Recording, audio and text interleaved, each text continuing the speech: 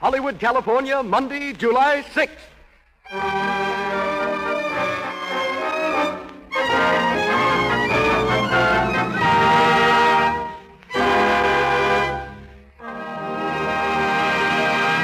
The Lux Radio Theater presents Lionel Barrymore in the voice of Bugle Ann with Porter Hall and Anne Shirley.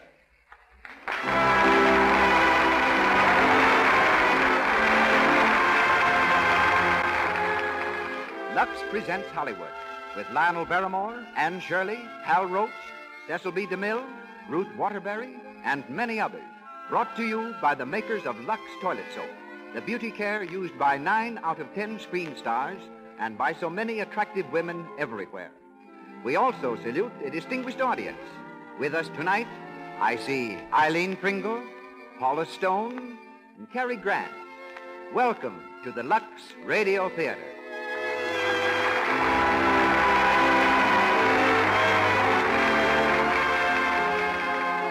As producer of the Lux Radio Theater, we present one of the most distinguished personages of the entertainment world. Producer of great screen spectacles, creator of stars, his name is known wherever motion pictures are seen. Ladies and gentlemen, Cecil B. DeMille.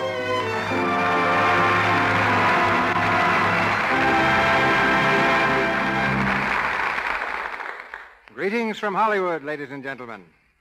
The history of the American theater should be read by gaslight, because it was by gaslight that its most colorful chapters were written. A popular song of the day was Two Little Girls in Blue. Horse cars were running on Broadway. Sherry's was the place to eat after the theater. Hansom cabs scurried through Central Park. The fashionable figure was the hourglass silhouette. And Maurice Barrymore, the most popular matinee idol of his day, was making the gay 90s gayer. Among his contributions to the general uproar were 3 children, Lionel, Ethel, and John. All 3 turned out to be handsome and extremely versatile artists. But it seems that in everything I've done, Lionel has preceded me. We were the thoroughly unknown sons of famous parents. But when I went on the stage, Lionel was already there. When I started making pictures in 1913, he had been in the movies 4 years. When the screen switched from talkies, he directed the first all-color talking and singing film, The Rogue Song, starring Lawrence Tibbett.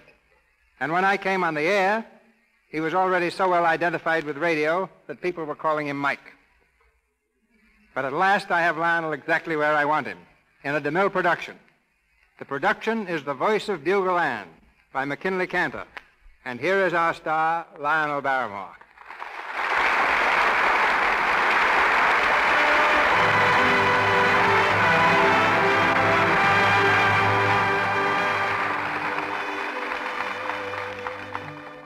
The chief sport of Missouri farmers is fox hunting.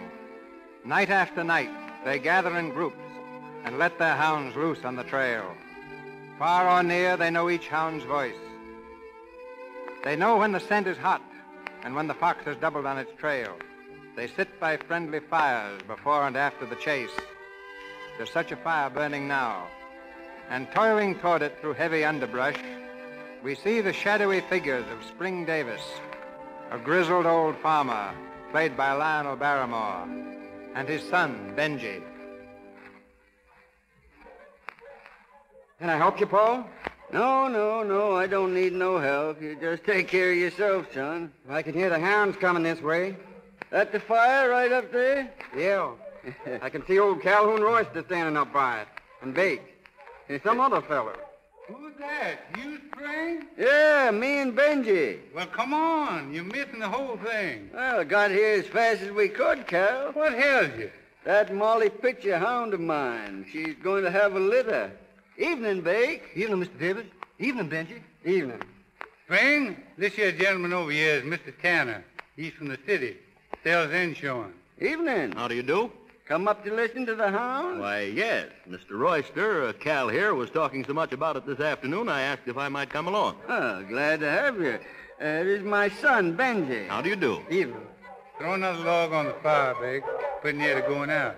Listen, they're over the ridge of Heaven Creek now. The hounds are gaining. Well, how can you tell that? Oh, it's in their voices. You can tell just what's happening if you listen to them. Yes, but just where is the sport? I've heard of riding to hounds, and I can appreciate that. But this... Well, we don't ride no horses or wear funny caps, Mr. Tanner. We just raise hounds and train them for the hunt. Well, I should think there wouldn't be any foxes left in this part of the country, killing so many. Oh, we never kill the fox. No. He holds up when he gets tired, and the hounds come home. Do you mean the fox will run again another night? Don't they ever learn anything from experience? Yes, sir, they learn.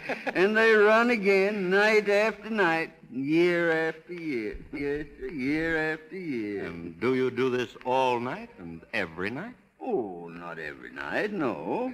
Sometimes it rains. Or sometimes it's just the opposite. Sometimes the weather's too dry. Well, sometimes we get long damp spells. Yeah, too damp. No, Mr. Tanner, we don't come out every night, but Cal and me ain't missed many good nights the last 50 years. Well, considering how it's pretty damp out here, it might be a good idea to take out some health insurance. Coming on to rain, Spring. Yeah, no hunting tomorrow night. Now, look here, about that insurance, Someone's coming up the hill, Paul. Spring. Oh, Spring. it's Mother, Paul. What's ailing, Ma? You better come home, Pa. Molly Pitcher's restless and nervous. She ain't acting right. Well, I guess her litter's about due. She crying? No, just restless. Well, I'll go. You stay here, Benji, till the fox is whole, then you bring the pack home. All right, Paul. Come along, Ma. We'll head for the house.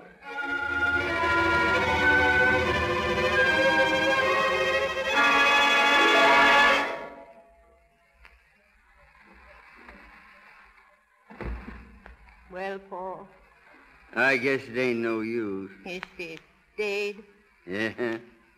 Molly was, well, she was always a timid little thing, and the lightning and thunder and being a mother was just too much. I guess so, Spring. Too bad. Yeah, too bad. How's the litter? Well, here they are, 5 of them. Let me see. Cute, ain't they? Yeah. But they demand a pretty big price sometimes for coming into this here world. Which ain't saying nothing about the trouble of raising them on a bottle. Well, it ain't as though I hadn't done it before. Look at that mare. She's a mouse run, Spring. No strength at all. Best let her die, I'm thinking. Oh, no, Ma, I wouldn't do that. After all, Molly sort of give her life for this one, the last of the litter. Not much to look at. No, she ain't. But that white blaze on her forehead there, that's kind of pretty, don't you think? You see the way it comes around her ear there? All right, now you'll be getting something to eat in a minute or two. You know, Ma, I kind of took to this one. I think I'll name her Anne, after a great-great-grandmother, Lady Anne. Oh, that was a beautiful voice, Ma. You remember Lady Anne? Well, maybe this one will have a beautiful voice, too.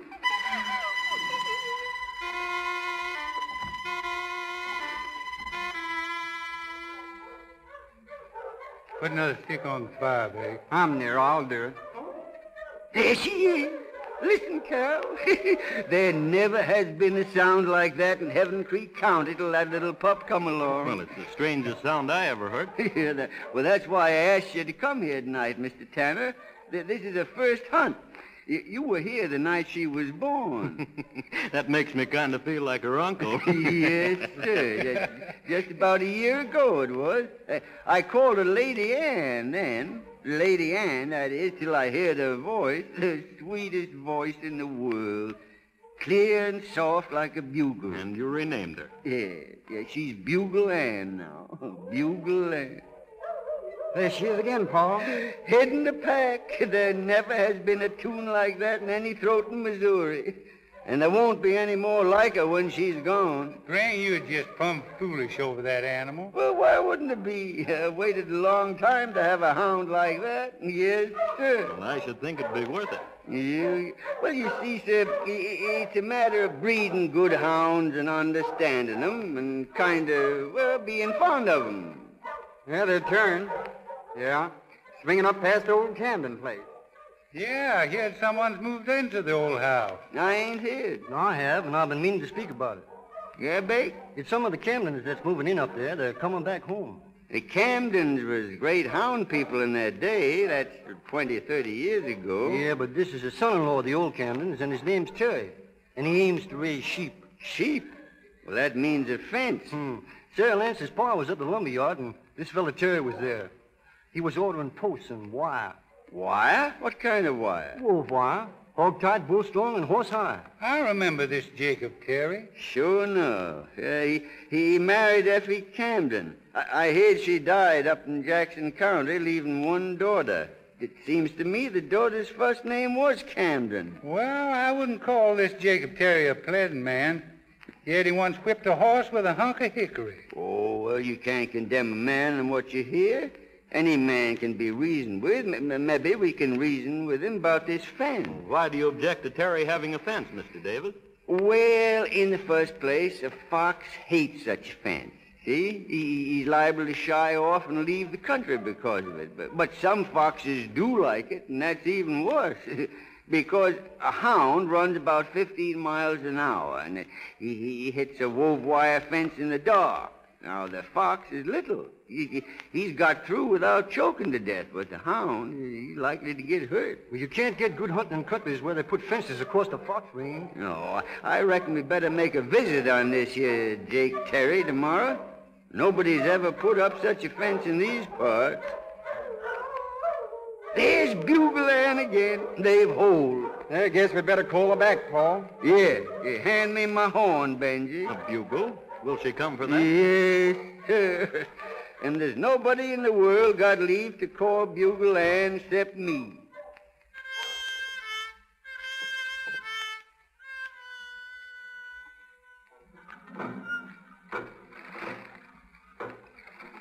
Camden, where are you? Here, Father, getting some water at the pump. Well, hurry up about it. There's a lot of work to be done around the house this morning, Yes, Father. and I want you to help me with that fence. Father, I was going to speak to you about that. Must you put up a fence? Why shouldn't I? Well, the people around here do a lot of hunting. I know it. I heard them all last night. There'll be no hounds running over my property. We're going to raise sheep. I love the sound of hounds. It's really beautiful. Rubbish. I can't stand the sound of them, the sight of them. Well, the fools that make a fuss over them. Oh, but it's just a game, Father. Why, I've often heard Mother tell how they used to sit around the bonfire at night, right out there on the ridge. It's in your blood, too, I guess. Your mother was more interested in dogs than she was in me. You're her daughter, all right. Please, Father, let's not quarrel. Oh, get on with your work. I've got better things to do than argue with you.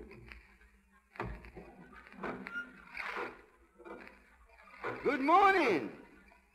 You're Miss Camden, I reckon. Yes. Well, I'm Springfield Davis. This is my son, Benji, and this is Cal and Bake Royster. How do you do? We neighbors, Miss Camden. We'd like a word with your father. Well, what is it about? Well, it's just that we wanted to discuss a little matter with him. Oh, Who are all these people, Camden? they want to speak to you, Father. What do you want? Mr. Terry, we heard you was going to put up a wove wire fence around your land. Well?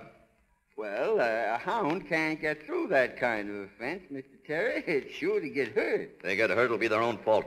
I'm going to build a fence, hog-tight, bull-strong, and horse-high, to keep hounds out. Father, please. Be quiet. Now, nobody has ever put up such a fence in these parts. Well, mine'll be the first, then. And if any hounds do happen to get through, I'll shoot them down. Well, now, I reckon nobody who was married to a Camden had hurt a hound. I'll do what I like. It's my property. Father, don't. I told you to keep quiet. Now, you pick up that bucket and take it into the house. Yes, Father. Well, let me help you, Miss Camden. You don't need your help. But I was... You put down that bucket. I'm only trying to help. You heard what I said, Joe. Don't say it. Put it down, Benji. We're going now. Yeah. The sooner you get out, the better. And there's something else you better understand before you clear off.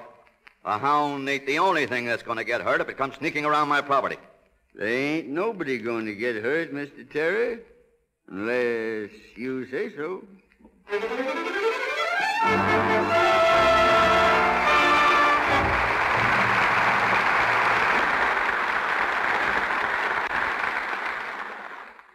You're in the Lux Radio Theater on Hollywood Boulevard.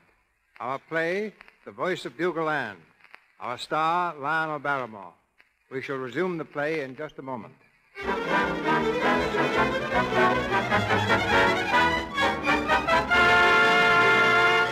Now we take you on a quick tour of Hollywood. Sightseeing buses do a tremendous business here in the world's great movie capital. Picture yourself on one of these buses now, going down Hollywood Boulevard. Don't miss anything. Here's the tour conductor. Corner of Hollywood Boulevard and Vine, ladies and gentlemen. Most famous intersection in Hollywood. A few doors to your right, down Vine Street, the popular Brown Derby Restaurant. Now, straight ahead, on your right, the Lux Radio Theater, the most famous radio theater in the world. Well, will you look at the Lux Radio Theater? Why, I always thought it was an imaginary place. Oh, ma'am, it's real. Mother, I knew that. It's the place those wonderful Lux plays are broadcast from. Remember? After I heard the first one, I began to use that Lux toilet soap. Yes, I do remember now. Seems to me your complexion looks much nicer since you started using it. Well, if you can believe Bill, it does. He says my complexion's elegant. Now we are turning into Gower Street, ladies and gentlemen. We see the home of the famous RKO Radio Studios. And as we turn around Melrose... Too bad our bus can't stop. We'd be proud to take you inside those famous studios. For we could show you Lux toilet soap in every dressing room. Kept there because RKO Radio girls and famous RKO radio stars like Irene Dunn and Ginger Rogers prefer this gentle soap. Just like you, they want to keep their skin lovely, free from dullness, tiny blemishes, and enlarging pores that mean cosmetic skin. Lux toilet soap guards against this danger because its active lather removes dust and dirt, stale rouge and powder thoroughly. We know you'll like the way Lux toilet soap keeps your skin. Try it.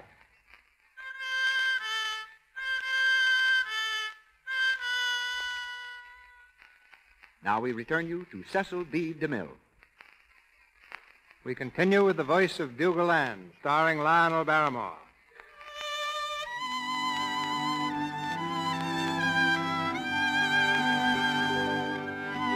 It's several weeks later.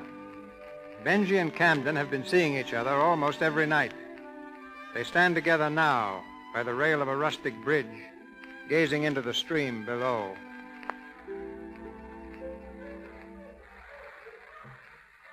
It's beautiful, isn't it, Benji? Yes, it is. But I guess you trying to make it more beautiful, Candy. That's nice to hear. It sure isn't hard to say. Your pa's hunting tonight. Wind is changing, too. The scent will be fairly free, I guess. You talk like an old-timer, Camden. It must be in the blood. I guess it is. I lay awake nights listening to the dogs. Oh, I've got so I know their voices. When I hear Bugle Ann, I just go cold all over. Well, she has the sweetest mouth that ever was in Missouri. In the world, Benji. I wish you could make your father feel that way. Oh, I guess he really does deep down. I'm sorry he doesn't treat you better, Benji, so you could come right up to the house to see me. I don't like you sneaking around behind his back. Well, I gotta see you somehow. Oh, you've done your best, Benji. Oh, it isn't that Father's mean, really. He's just unhappy. Well, I'm sorry you are, Camden. Not when I'm with you. Camden, honey, what are we gonna do? I don't know, Benji. It's awful this way. It's all so hopeless. I know. Listen. They're heading over toward your place. I hope they have sense enough to keep away from that wire fence. Oh, Benji, if they ever ran into it. I think I better go find Pa. If Bugle Ann ever gets hurt, he won't be responsible for anything. Benji, I'm worried. Well, I'll be all right. Come on. You can drive me back to the car in your place. I'll walk on from there. Benji, you won't let there be any trouble, will you? Not if I can help it, honey. I don't want anything else to come between us. Oh, Benji, darling.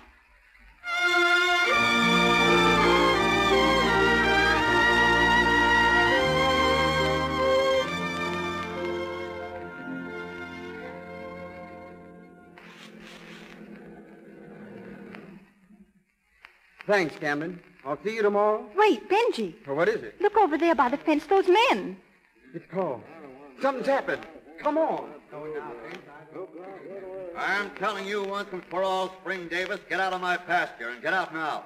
You can put that gun down, Mr. Terry. It don't scare us at all. I come in here after my hound. Well, it ain't here.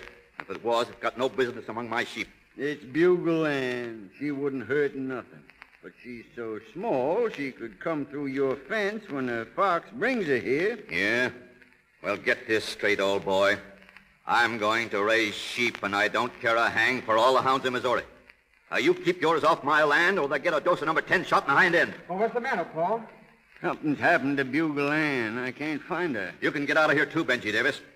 There's more than just hounds give me a peeve, and you know what I mean. If you're talking about Candy, Mr. Terry... I am.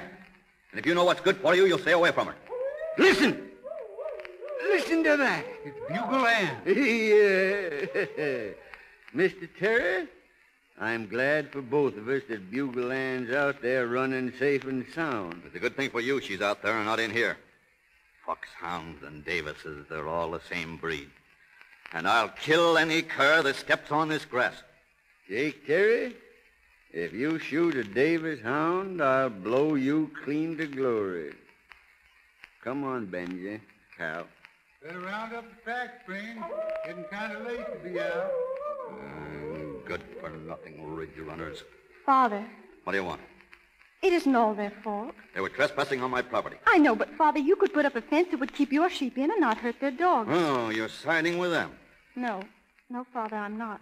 Your mother always sided against me with her people. Oh, but you're so unreasonable. Those folks don't want any trouble. Why, they'd like to be friendly with you. Oh, I see.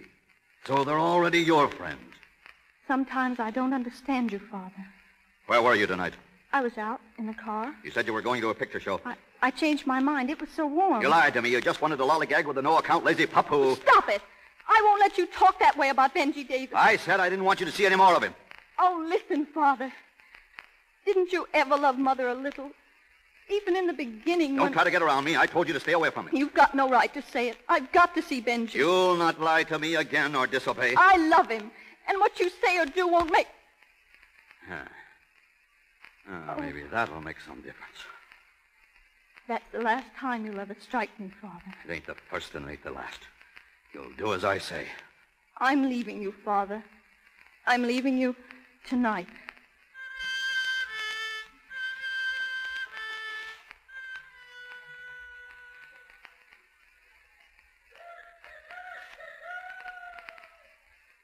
Where you going, Paul?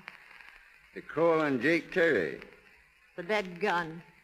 Ain't going to take a gun, Spring. Bugle Ann can't be dead. You hear to yourself up by Terry's pasture. That was earlier, Ma. I called her all last night, but she didn't come to me. You think Terry shot her? I ain't sure, Ma, but me and Cal and Benji is going up that way this morning to look for her, and if she's there... Oh, Spring, I wish you wouldn't. Oh, you just leave this to me. I know what I'm doing.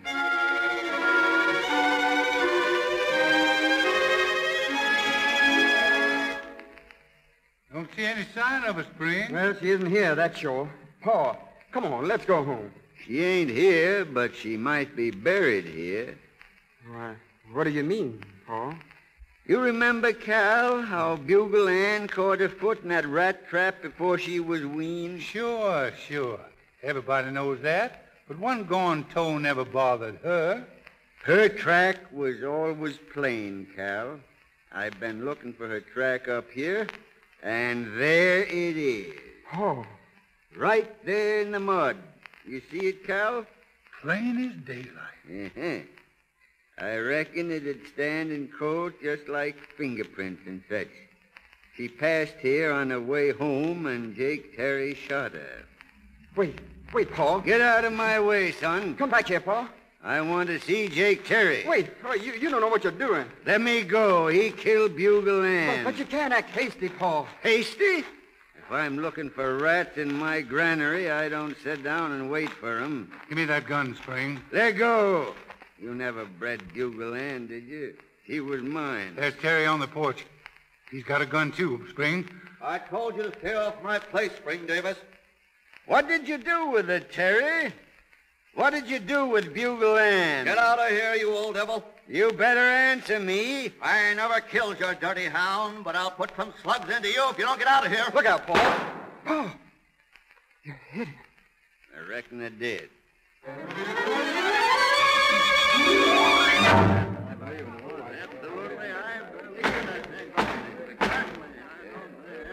Miss Terry, you are under oath to tell the truth.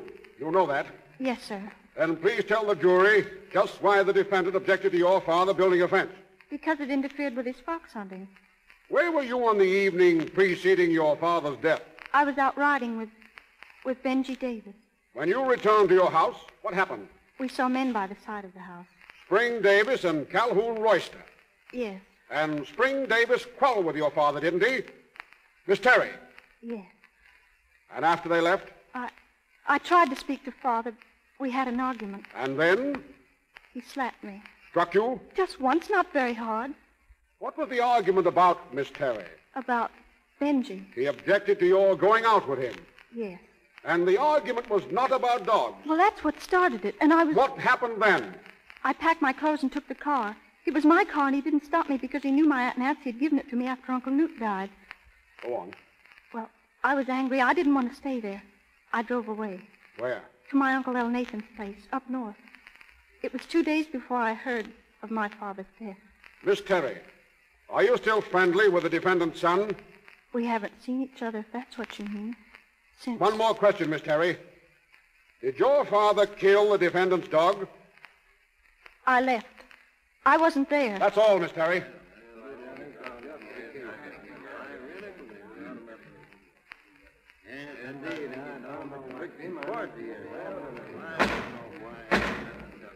Now, Mr. Davis, tell me this. You never found the body of the dog, did you?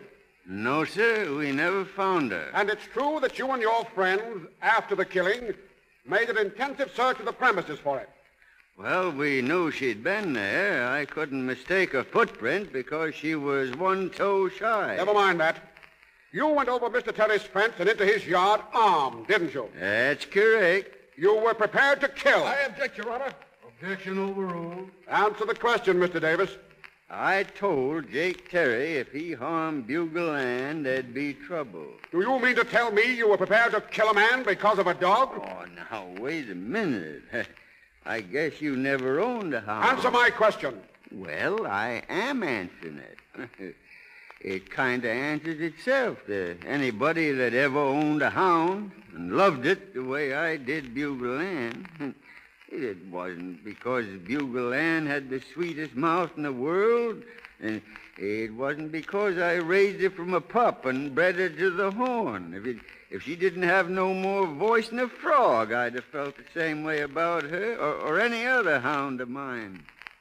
Jake, you may remember what Senator Vest said about a dog. I reckon you do. He was a lawyer, and he said what he had to say in court, the same as I'm talking.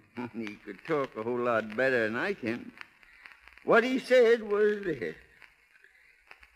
The best friend a man has in this world may turn against him. His son or his daughter that he's reared the best way he knows how may turn against him. The people who hoorah and cheer when everything's going good will be the first ones to heave a rock at him when he's down. The one absolutely unselfish friend that a man can have. The one that never deserts him, the one that never proves ungrateful or treacherous, is his dog. Yes, sir. A man's dog stands by him rich or poor, sick or well. He'll sleep on the cold ground with the wind blowing and the snow driving. It don't make no difference to him so long as he's there by his master's side. He'll kiss the hand that ain't got no food to give him. He'll guard the sleep of a pauper as if he was a king. And when all other friends desert, he sticks. If fortune drives the master and an outcast into the world, friendless and homeless, the faithful dog don't ask nothing more than just to be with him and guard him against any danger that he can. And when the last scene of all comes, and he's laid away in the cold ground, no matter if all his other friends go on their way, there by his grave you'll find the dog. His head between his paws, and his eyes sad but open and watching, faithful and true right down to the very end. Yes, sir. Oh, I seen it more than once. I'd kill a man if he killed a friend of mine without no reason, and a hound is as much a friend as any man, except he ain't got none of a man's fault. Yes, sir. I ain't denying I killed Jake Terry, 'cause he killed Bugle Ann.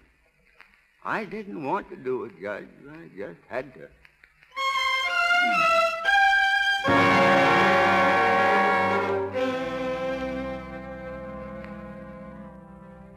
Has the jury considered its verdict? We have.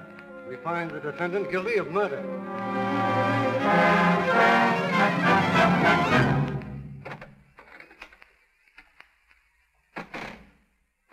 Sit down, Cal. Sit down.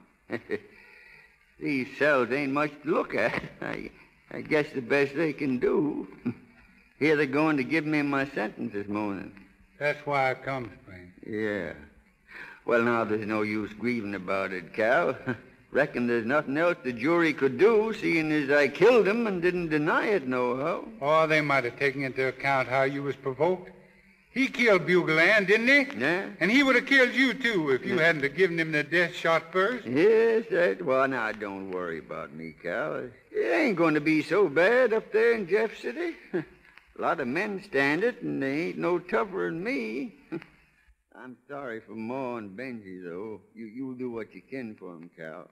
You know I will, Spring. To tell Benji that Camden's really a fine gal, and I hope maybe someday it'll work out for him. It's much worse for them two young uns than it is for me. You know, Cal, I ain't done much reading lately, and this will give me a sort of chance to catch up. Oh, I'll send you the Red Ranger and the Hunter's Horn to read. Oh, now that's mighty fine of you, Cal. Spring, no, sure. Don't feel bad, Cal. It's all right. It ain't nothing. I'm kind of looking forward to the chance of getting myself in good physical shape again. I heard they got a lot of exercise up there. I reckon I've been setting out in the wet too much nights. Guess I won't be setting out nights up there much. All right, Davis. They want you in the courtroom. Yes, sir. Say, Cal, I'm kind of nervous about this. You know, I never was sentenced before. You go ahead, Cal, and tell Ma and Benji not to take it too hard. Goodbye, Spring. Goodbye. I'll do the best I can. Yes.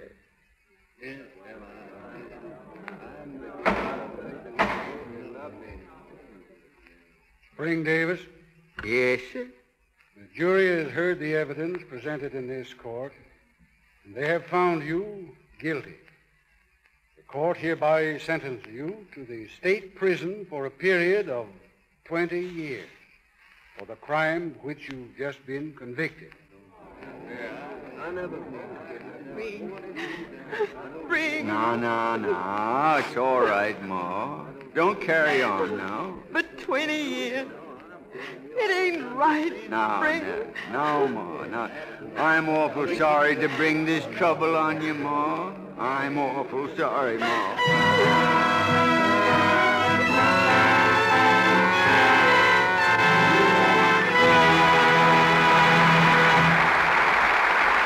Pause for station identification. This is the Columbia Broadcasting System.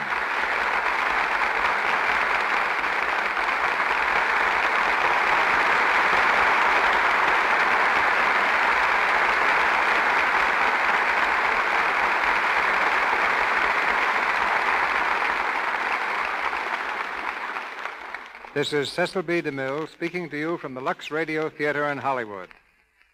Lionel Barrymore and Anne Shirley return shortly for the third act of The Voice of Bugle Ann. Line for line, more news is printed about Hollywood than any other community in the world.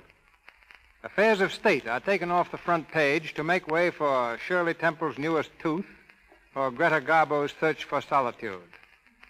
And magazines make public the private lives of our stars.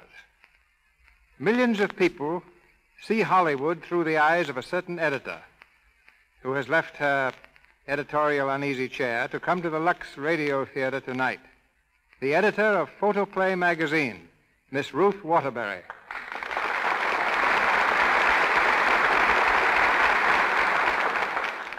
Thank you, Mr. DeMille. You know, when an editor interviews a director, that's not news. But when a director interviews an editor... That's a radio program. Miss Waterbury, I have a protest to file on behalf of the gentlemen of the screen. Why aren't more pictures of male stars used on magazine covers? The answer's simple. When we have a beautiful girl on the outside of our magazine, many people buy it just for the picture. But when we have a man's picture on the cover, no soap. Don't say no soap. This is the Lux Radio Theater. What I mean is, we have to have women's pictures because the majority of our readers are women. Then why not men's pictures? Aren't most women Gable Gapers and Coleman Cravers? We've had men on covers and eaten magazines for months thereafter. Women, by all newsstand records, are primarily interested in women. They want to know new ways to fix their hair, whether thin or heavy eyebrows are in fashion, how to keep their figures and their complexions lovely. I fancy, for instance, that a great many women use Lux toilet soap because they know screen stars use it. Well, that's no secret here. If an actress singles out a product for her personal use, you may be sure it's the best. Yes, when the stars take the cake, I mean when the stars take the cake... Miss Waterbury, just a moment. What you're trying to say is, when the stars take the cake, Lux is the cake they take. In any event, Hollywood is teaching women the tremendous importance of personal appearance, and it's teaching the world that glamour is not a quality you're necessarily born with. In other words, you, Mr. DeMille, the great glamour creator, know that glamour is just learning how to emphasize one's own personality. This, I believe, is why Hollywood today is dominating the news of the world. It is every woman's inspiration. It is teaching every woman how to emphasize her own best points. Thank you, and good night. Good night, editor.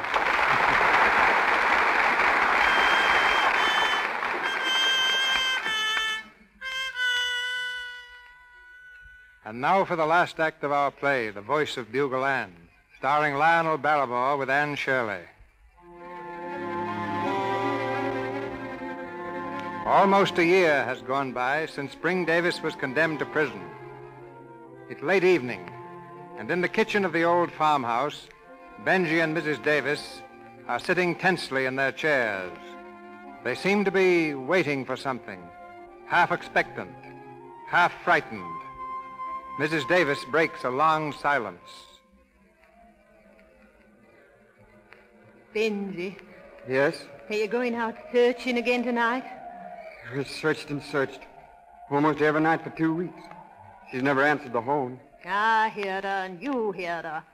Bake heard her, so'd his paw. 'Twan't no mistake. Bugle Ann was bugling that night. She couldn't have been more. Bugle Ann's dead. Terry killed her almost a year ago. I never said she wasn't dead, Benji. But we heard her just the same. Oh, it's unnatural to believe in ghosts. She was leading a pack. I'd have knowed her voice, Benji. And if she'd been alive, she'd have come when you called her. I guess the pack that she's been leading could go through a hog-tight fence like so much dishwater. Because there ain't no fences where they've been. No more. I guess the great hounds have got a place of their own to go to after they run the last race here. Benji, I've been meaning to ask you. Didn't Camden ever write you nor nothing since the trial? Huh? Oh, no, she never did, Ma. I ain't ever heard a word. You know where she is, don't you? Up with Uncle. No, I know, but... Oh, what's the use? There can't ever be nothing between Camden and me. Not now. If she loves you, Benji. How can she? My father killed her father. There's a murder between us. Benji. Oh, I'm not saying Pa wasn't right. I'd do the same thing in his place. But that doesn't change things. Nothing can change things. Benji. Shh. There it is again. She's back, Benji. She's come back. Don't say that, Ma. Ma, it isn't possible. Possible or not, Benji. That's the voice of Bugle Ann.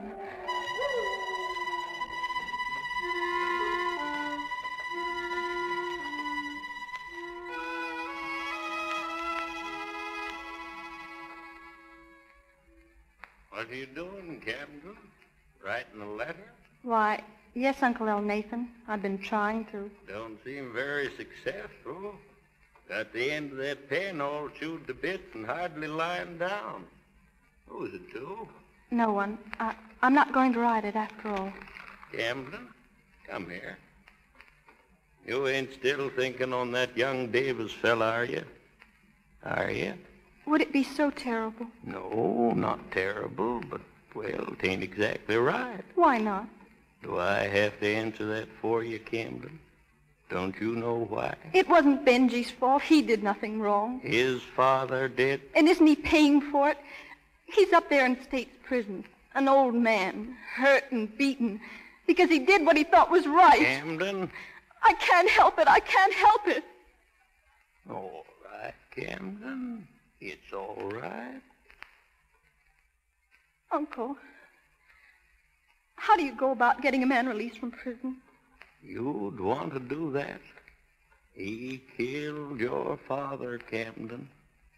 I guess it's the awfulest thing in the world to have hated one's father. I'm sorry I had to hate him, but he was mean. I saw what he did to my mother.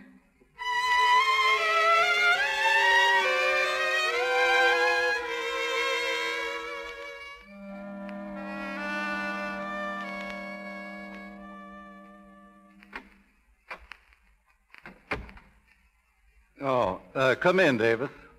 Thank you, sir. Thank you.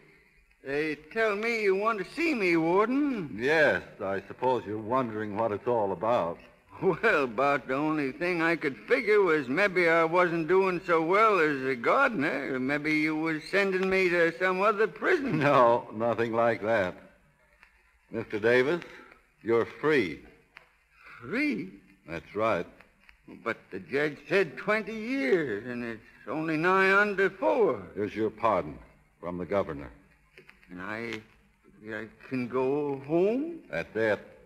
But this got me kind of stamped. The governor don't know me, and I never had the honor of meeting him. Well, perhaps you've got some influential friends. No, I guess not. At leastwise, not that I can remember being on speaking terms with. Well, it all came pretty much as a surprise to me, too, but you can go home. Home? I reckon that'll be kind of nice. Ma and Benji been writing, but it ain't like having your kinfolk close around now. Is it, Mr. Hanrahan? All right. I'll telegraph your wife you're coming. Thank you, sir. Thank you. Goodbye, and good luck, Mr. Davis. Thank you, Warden. Thank you.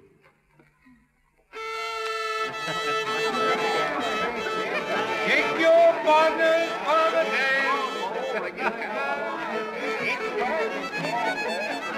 Swing your partners. It's mighty nice of you, Ma, to have all the folks over. Oh, we're so glad to have you home, Pa. It's a real celebration. How do I look? Am I all right to go downstairs? Yeah, let me fix your tie. There, that's better. You can come down anytime you want to now. We'll have dinner whenever you want. Well, son? Pa, I want to speak to you. Now? What about? Wait till I close the door. Pa, I got something I want to show you. What, Benji? Look, Pa. Dog's collar. Bugle and collar. That's right, Pa. Bugle and collar. Where'd you get it? Where is she? Now, sit down, Pa. Sit down and be calm. And... You found Bugle Ann, and you never wrote it to me. Now, take it easy, Pa. Where was it? Where? Up in Bachelor's Timber. We never found her until last September. Bachelor's? No, couldn't have been up there. Yes. She was caught right in that old rusty wire windbreak down near the shack. Caught in the wire? Strangled? Yes. How long she been there? You couldn't tell, Pa. If it hadn't been for the collar, I wouldn't have known it was her. Maybe a year she was there. Maybe a lot more. Then Jake Terry never done it. Well, maybe Bugle Ann run up there after he shot her. Or maybe... Oh, stop your foolish talk. Well, that ain't the whole story, Pa.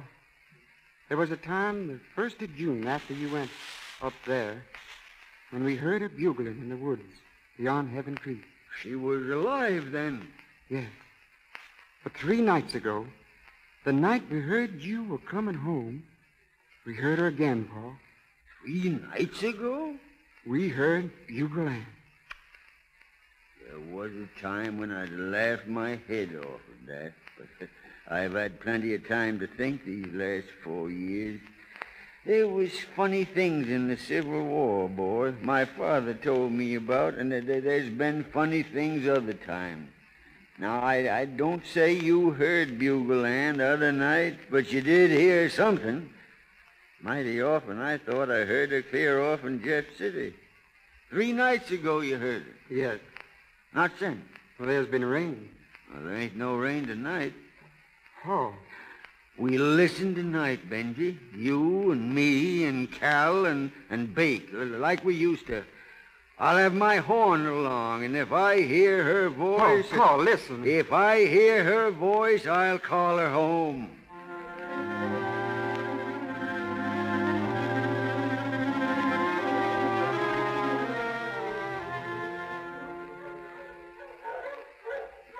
Paul, come here about a fire. That's a beeline fox, all right. Don't let no grass grow under his feet. Benji, What is it, Bake? what'll happen if your pa blows that horn he's carrying? Would she come back to answer it? Shh. Look out. It's getting sweet, Cal. Yeah, getting sweet. Listen. Listen. It's Bugle Ann. It can't be. It can't. It's Bugle Ann. Paul, listen. It's a hound, an ordinary hound. It belongs to... I reckon it's an Armstrong. No Armstrong ever had that kind of music in him. No. For pity's sake, Spring, it's just a kind of an echo. Cal, if she comes real close to us, I'll blow the bugle for her. Paul, sit down.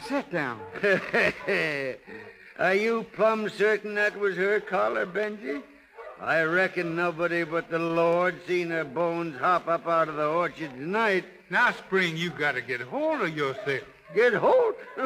Why, I bred the most beautiful tune ever played in these parts. I ain't ashamed. Maybe you laugh when you seen me bring this bugle, but I reckoned it'd come in handy.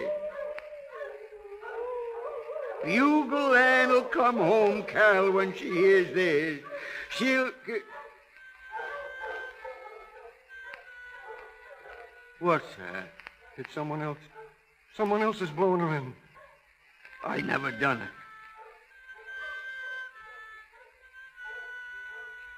I never gave no one else leave to blow her in. Well, where'd the call come from? Up on Heaven Ridge, your path. We'll find out where right now. Come on.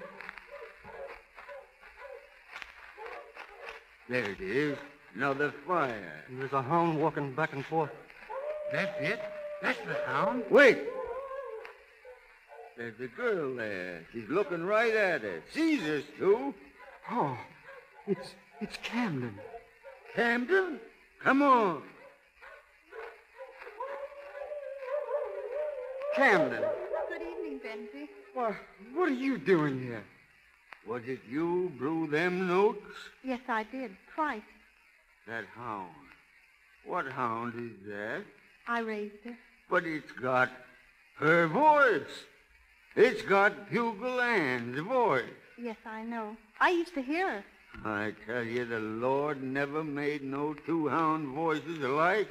Same kind of mouth and all, he never did. What is it all about, Camden? This hound, she was hers, Benji. She's Bugle Ann's puppy. There were 4 more, but only this little one had the real bugle mouth. Bugle Ann? She never had no pup. Mr. Davis, my father never killed Bugle Ann. Ah, we know that. The boys found a skeleton over there by Bachelor's, and they heard her voice in the woods. But I still say she never had no puppies. That night, I drove out of the yard just like I told in court. Bugle Ann was coming past the gate. I couldn't see her in time. I couldn't. It was an awful sharp turn, and I ran over her. I got out and picked her up. She wasn't dead, and she didn't seem to blame me. I was afraid there'd be trouble over her being hurt. Well, where did this dog get her voice? I took her up to Uncle Al Nathan's in Jackson County. After we heard what had happened, I didn't dare tell the truth. It would have been worse for you if the jury knew that Bugle Ann wasn't really dead at all. Go on. Please, Camden. I nursed Bugle Ann back to health. There were 5 pups, but, this one was like her. What happened to Bugle Ann? She waited till they were weaned.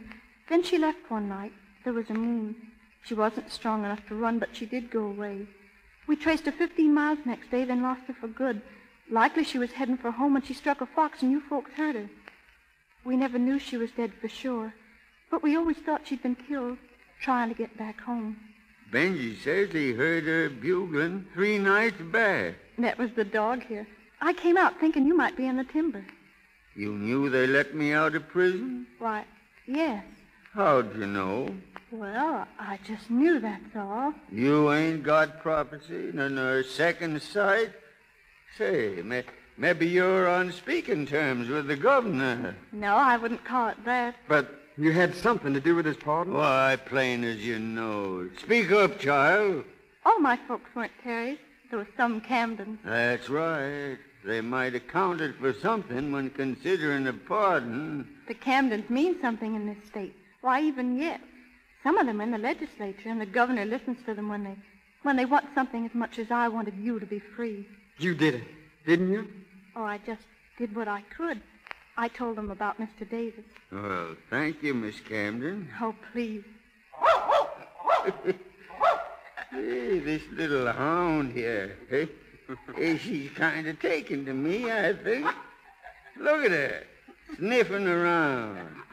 Well, I reckon you 2 youngsters got things to talk over. Well, I have. Camden. Not now. But it's going to be all right, isn't it? If you want Benji. Sure he does. Been mooning around ever since you left, his mother tells me. Well... Wait, Mr. Davis.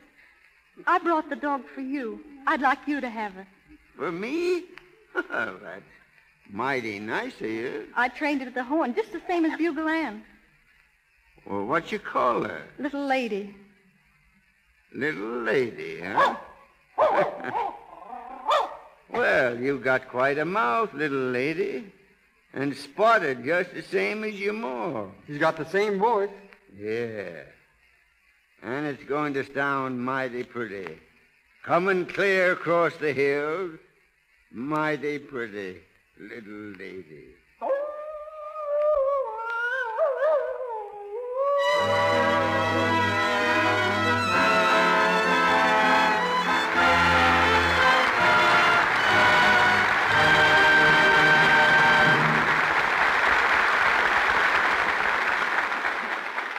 Our play, The Voice of Bugle Ann, with Lionel Barrymore as Spring Davis, is ended.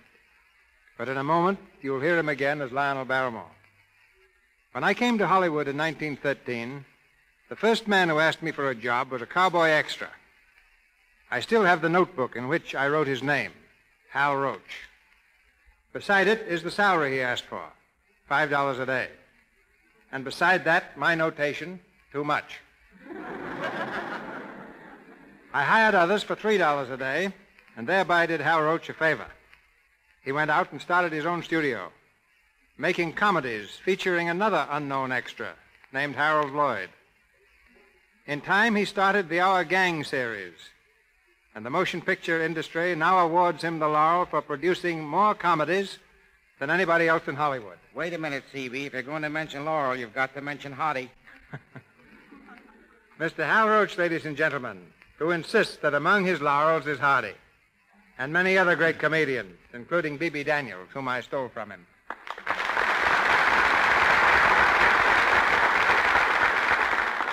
GCB, I'm as nervous tonight as that cowboy who asked you for a job. Why nervous? You've graduated from cowboy to polo player. Don't blame that on me. It's my horse's fault. Can I help it if he was ambitious? He was more ambitious than some of the horses that run at your Santa Anita racetrack. You've picked many winners for films. You've developed the most famous group of youngsters in the world, our gang. But your greatest achievement was changing the custard pie from a harmless dessert to a deadly weapon. But you have developed the most famous character in Hollywood. Which one? The Yes Man. Never heard of him. Yes, Mr. DeMille.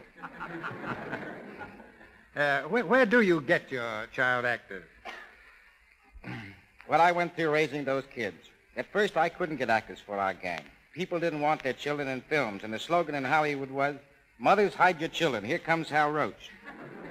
But now, after 17 years, the situation's reversed, and the slogan in the studio is, "Hide Hal Roach. Here come the mothers." Now, you created a lot of laughter in those years, and millions of people have relived their childhood seeing those comedies on the screen. You're more than a great showman, Hal. You make people laugh and forget their troubles. I can say the same thing for you, C.B. Barnum had the greatest show on earth, but you've got the greatest show on the air. I'll be listening every Monday night. But before leaving, I'd like to answer a question asked by countless of fans. Who is going to play opposite Patsy Kelly since the untimely passing of that great comedian, Thelma Todd? I think her successor is one Thelma would have chosen herself, Lita Roberti. So long. So long, cowboy. Few people know that besides his achievements on the stage, screen, and radio, the star of tonight's production is an etcher, pianist, and composer of distinct ability. Hollywood's most civilized actor, Lionel Barrymore.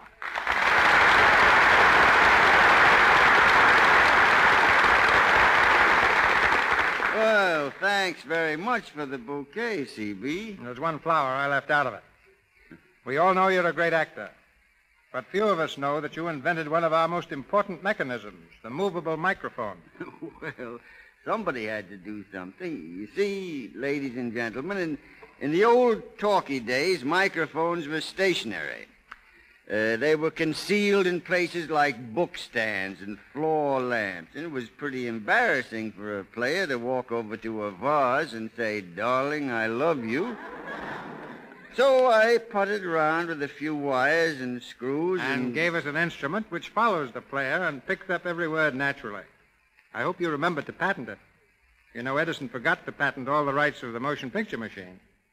That little oversight cost him many millions. But if it hadn't been for that invention, I wonder where you and I'd be right now. Well, you'd probably be writing and directing plays, and I might be a commercial artist. I remember you once deserted the footlights and turned painter, but the paint didn't stick. Now you're an actor and the son of an actor. Well, I guess so. Blood must be thicker than watercolor. I'm looking forward to seeing your portrayal of Andrew Jackson in your next picture, The Gorgeous Hussy. It's going to be quite a change to see you without whiskers. Well, I've been wearing beards and mustaches so long I'd almost forgotten how I looked myself. It's a real relief to be able to wash my face again. With Lux, I hope. Lux? Why, you can't turn around in Hollywood without running into that soap. In one picture, I'm Norma Shearer's father, and she uses it, and then I'm some other girl's uncle, and she uses it. And now I come over here, and there's a broadcast about it. Even Anne Shirley, who played in tonight's show, uses it. I certainly do, Mr. Barrymore. My complexion is no better friend than Lux toilet soap. You see? That's all I hear. Lux, Lux, Lux. And why do you listen? Well, because I like it, too. Good night. Good night. Good night, Mr. Barrymore and Miss Shirley, and many thanks. Mr. Barrymore appeared through courtesy of Metro-Goldwyn-Mayer, Anne Shirley, RKO, Louis Silvers, 20th Century Fox, and Cecil B. DeMille and Porter Hall, Paramount. And here is Mr. DeMille with word of next week's play. Next Monday night, the Lux Radio Theater stars Marion Davies and Joel McCrea in the story of a tempestuous waif, The Brat. It's an exceptional entertainment we've chosen for you, with one of Hollywood's brightest stars in one of Broadway's most brilliant successes. This is the Columbia Broadcasting System.